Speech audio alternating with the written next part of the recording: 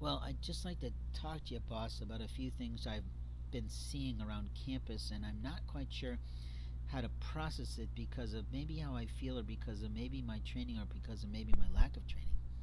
So, if you've got time, I'd just like to put it in front of you, and then maybe you can take some time to think it through and get back to me if this isn't a good time. Does that make sense to you? What I'm concerned about is what I'm seeing, especially on Green Street. You know, it's the main thoroughfare through our campus. And what I'm noticing a great deal of is that we're having a particular type of constituency or population starting to get heavily involved in the food industry. As you know, from about Locust all the way up to Wright are predominantly the places that feed our children who go to this campus, as well as the fellow workers who work and earn from our university, as well as some of the townies that come through mainly on the weekends, but of course throughout the week if they're coming to visit their children. The things that I've been noticing since I've been on the third shift is a lot of things, actually.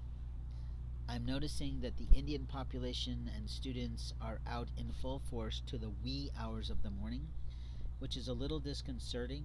I'm also noticing how they sort of double time and triple time what we might call in our normal version of high school society as geeks who might not be the most socially adept. I'm also seeing during the daytime shifts that we have a lot of Hispanics, a lot of Hondurans, a lot of Puerto Ricans, and a lot of Latinos, however they align themselves within those colorful spectrums, involved in food handling and food cooking and basically the culinary arts that feed our kids. So it's a little unusual to me that we have a Korean house, but it's got Hispanic workers in the back. And it's a little unusual to me that our McDonald's is predominantly staffed with that. And it's a little bit odd to me that we have bilinguals sort of slipping into our sandwich houses. And it's also disconcerting to me that when you walk into some of these Chinese shops for bubble tea or food that are doing a little bit of variety of Chinese food, Korean food, Japanese food, Mongolian food, that what we see is people from those countries who don't speak much English. So what I'm wondering is, how do we liaison with Homeland Security, and how do we handle when we recognize the truth that on the one hand there are definitely people here from foreign countries who are students here, but here's the reality, which you may not be aware of, but I learned the other day by listening to someone, that they are required to have a work authorization. So we have these Chinese hub oriented cars, and the only reason I know is because I overheard a homeless man talking who said, "Oh no, that's not Japanese, that's Chinese," and that is definitely not Korean.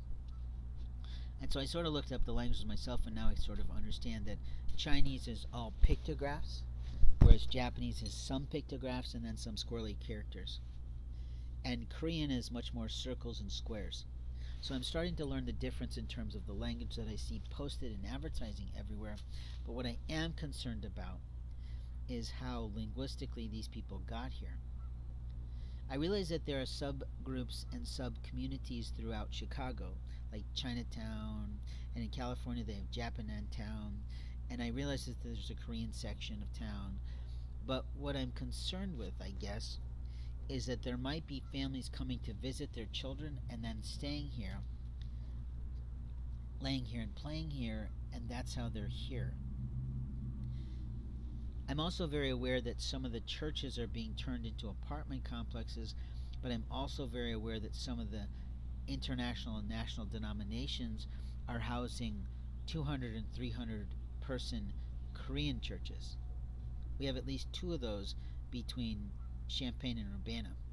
So while I'm relating to you, my supervisor in the force, these things that I'm noticing and observing, I am getting somewhat concerned about how do we liaison with Homeland Security so that we are making sure that not only is our food safe for the young men and women who pay a huge tuition to be on our campus, but our local people are safe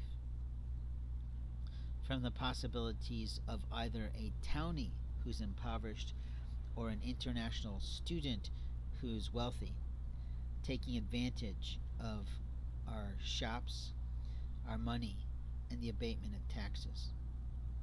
I'd like to also make the note that we, of course, just got a new pot shop on campus at First and Green, and that's concerning to me because I'm not totally up on the laws on that, and I definitely have seen an impact already in what that is doing to people. We also have at least 4 alcohol shops run predominantly by Middle Eastern Indians on campus, and what I've noticed is that they may not fully be to fire code because of how high they stack the beverages and the boxes and whatnot. And are we really trying to encourage alcoholism in underage drinkers? So I'm wondering how we should handle that. I'm also recognizing that on campus several high-rises went in to development and completed themselves all during the time of COVID, when state laws were saying nobody should have been working. And I'm recognizing that on some of the buildings they may not be up to actual safety or security codes, and some of them are fucking high. And my understanding is one of them has a swimming pool on top of the building. And most kids may not be familiar with it. The closer you get to the sun, the more you'll get sunburned, but also we have these windows that someone could get. Well, I guess you get my drift. So if you wouldn't mind mulling all that information over that I picked up in walking my beat and driving my route, and help me to understand what we do, because at some point we sometimes get called to these places and we have to go, and it's no longer just fraternity boys and sorority girls that are sort of, out of line and having a good time. It's people from a foreign land that we don't understand their culture, we don't understand their society, we don't understand their motivation of being here, and opening the university has sort of put us at risk for that.